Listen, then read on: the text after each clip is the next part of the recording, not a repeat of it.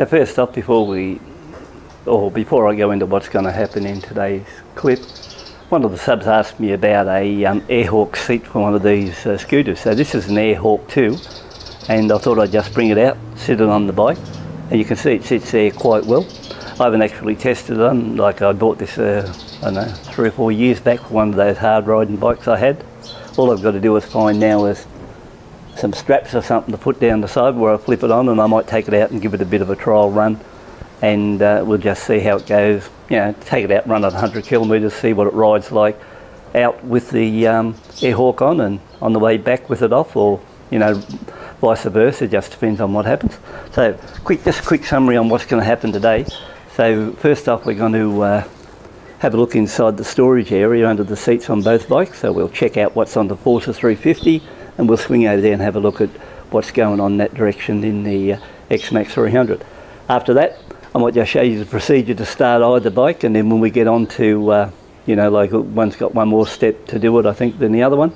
Then after that's out of the way, I'll do a virtually a startup test on both bikes, and we'll just see what it's like, or what I think it's like for vibration in handlebars on both bikes, or overall opinion on how the bike runs from scratch from a cold start. And then to finally call it quits on this one, on this series part 3.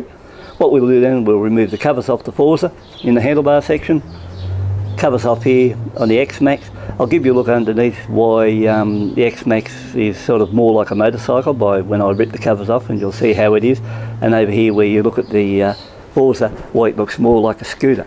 So we'll get into it now, and I'll just go and get, I think a good way to kick off this test would be to lift up the seat on both, and then we'll see how two full face helmets, you know, I've got two in there, one motocross type one and another, and we'll rip those helmets in there and see if both of them fit in there okay, and if there's any storage left. So just go and grab the helmets. So we'll go into the Honda first now. I've got fob for both bikes in pocket, you know, left and right, and we come over here to get access to the Honda. What you do is just go to the central panel, turn it one click, you see the display all blue. That'll give you access to the fuel. There it is there, straight into that one. So we'll just put that down, and then if I come up here and press the button, the seat clicks up. And there we have the under storage space. And there you are looking down into that one there, so that's the Honda out of the way. We'll head over to the Xmax now and just see the access here. So if I want to come over here, we go to the centre of the console again, press it once, swing to the right, there's your fuel one, go up, and that's access to your fuel tank. Pretty simple. We'll just take it back to normal. So say for example I want to get into the boot, or should I say under the storage area, we just get here, press it, swing it over to there, press seat, and here's our big under seat storage space in the Yamaha X 300. So first off, the impressions are when you look here, and we swing back to the Honda, they both look pretty huge, but I think the Yamaha's got it over it. And once again, looking into the Yamaha, and I'm going to put two helmets in there. Now while you're at it, the Yamaha's got this where the Honda hasn't. So we've got a nice LED light here at the side, so if you're out at night time, that'll come in handy if you want to do that. I'll just show you another little nifty thing here with the Yamaha. It's got the nice lock and glove box. Just press the button, which goes down into there. And you've also got a cigarette lighter adapter back in there. I don't know if you can see it or not. So that's more like a 12 volt accessory plug, where you've got one in the Honda, but I think it's more like a USB. Notice how nicely that closes. So we'll undo the lid again. Now listen, look at that, really good. Okay, so while we're at it, we might just have a look at, while we're up the front end of here, we'll just have a look at this storage compartment. The Yamaha in its front there has got two, and if you look here, as I shine into it, one on the left which is lockable, which I just unswitched, it's even got a 12 volt plug there at the back there, you know, so if you want to plug in anything 12 volt. And then if you look over on the right hand side, this one's not lockable, you can just come near it any time. If you press that open, like so, there it is again. So although the Yamaha's got two, I reckon the Honda beats it, and here's why. So let's go over and have a look at the Honda storage one. So we come in here like that, give it a press, flips undone. Now if you look at this, into there like that, it's got a huge one. It's got a 12, it's got a little USB plug up the top here, like so. But when you look down into it, now look at this. I can put my hand inside here, and it holds, look at that. It will hold one large can of chunky beef and vegetable soup from Campbell's. Now that's pretty good, isn't it? So when you look like that, if you come over to the Xmax, try to do the same thing. So just won't fit in. So if you buy one of these bikes and you're thinking of carrying cans of soup, forget about the Xmax, because there's no doubt the Honda's got the best capacity to carry a, look at the depth. A huge one. Okay guys, let's jump into the helmet test. So I've got, like I said, one big motocross one on here.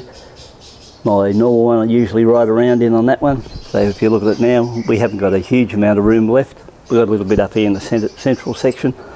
And you could probably pack a few soft things around that one.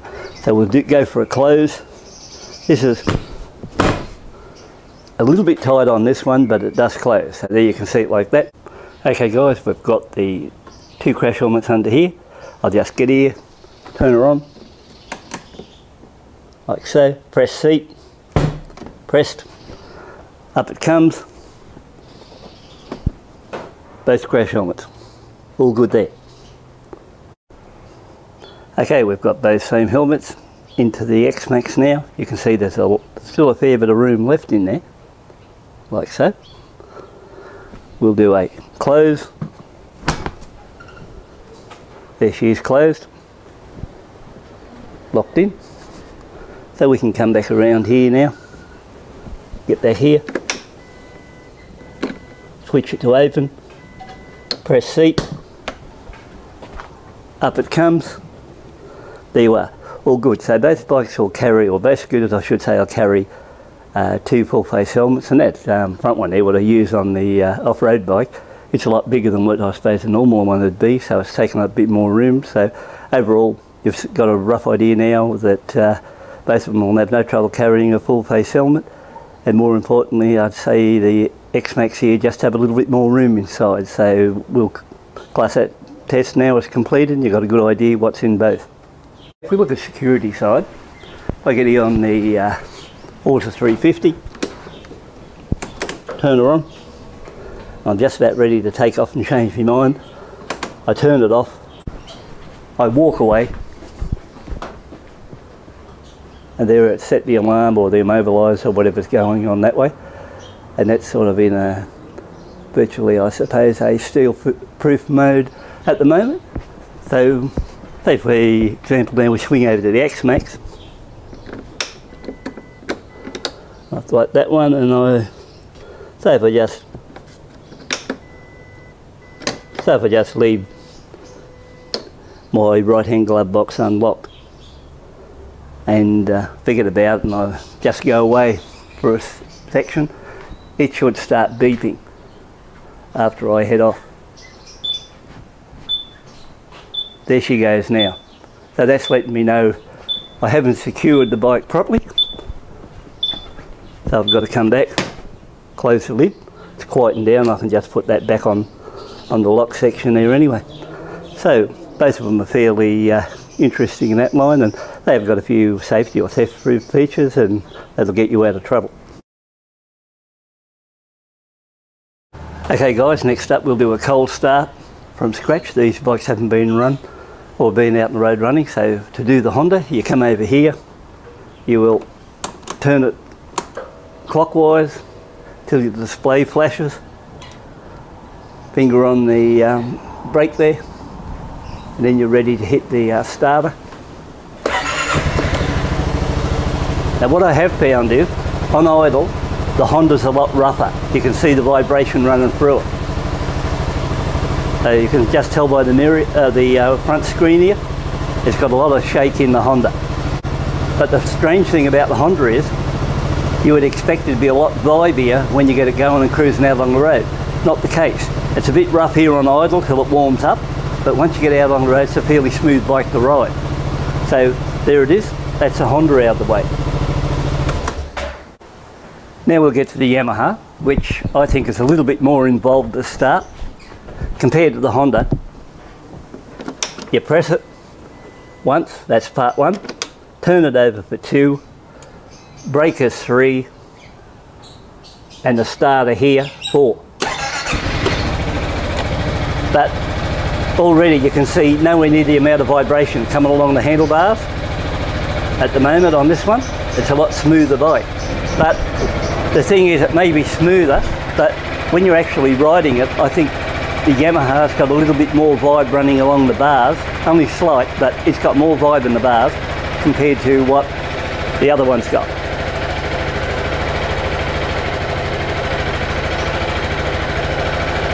But you can see from scratch, the Xmax 300 is a very smooth idler.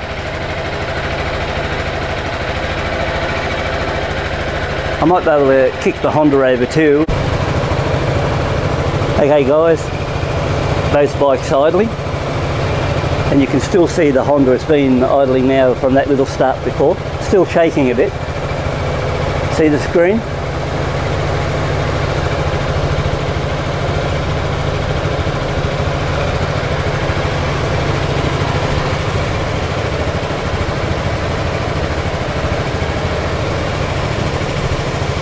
Mirrors you can feel shaking.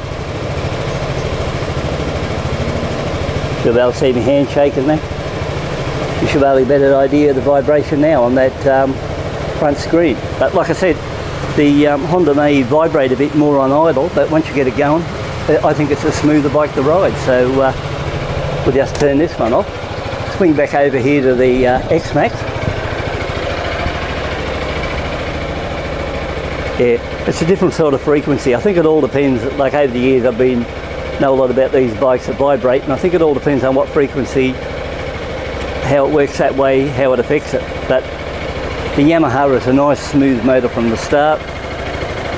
Is it a better motor? I don't know, time would tell, but at this stage, that's the difference between the two motors. So I don't know if anyone's ever done that test before, but if not, you saw it here first. I think that'll do that one. As far as this clip goes, there should be enough material on here to keep you interested in having a look. I think next time out on part 4, then we'll go into the handlebars and pull those out, and we'll have a look at the steering on both, because that's more involved. So we'll catch up with you on the next clip, and thanks for watching.